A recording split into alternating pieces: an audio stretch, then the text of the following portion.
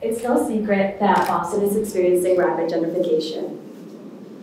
And this issue affects primarily people of color who have lived in these neighborhoods for generations. Imagine growing up in your community, and as the years progress, your favorite restaurant closes down, new flashy buildings are constructed, and the faces you used to know are no longer around. Gentrification affects those who are the most financially vulnerable. This semester, I interned at United South End Settlements, a nonprofit whose mission is to harness the power of its diverse community to disrupt the cycle of poverty for children and their families. UCS has been around for over 125 years, but it's not immune to the financial challenges of the world, and its future is not secure. And they had to make the difficult decision of selling their Harriet Tubman house in order to continue to provide services.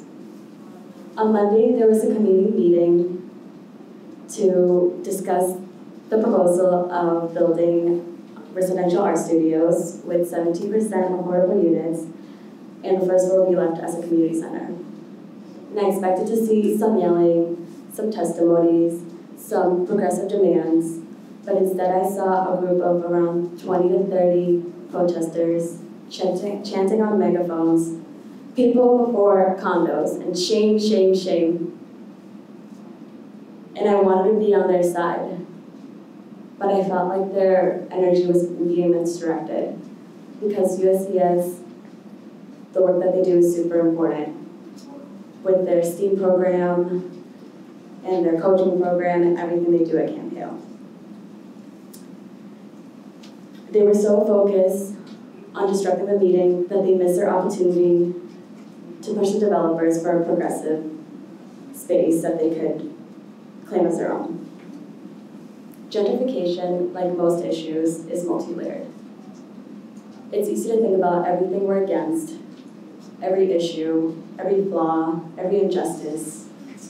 But what I learned this semester through College of Social Innovation is that if we want to create a more equitable world, we need to unite together and work towards common goals.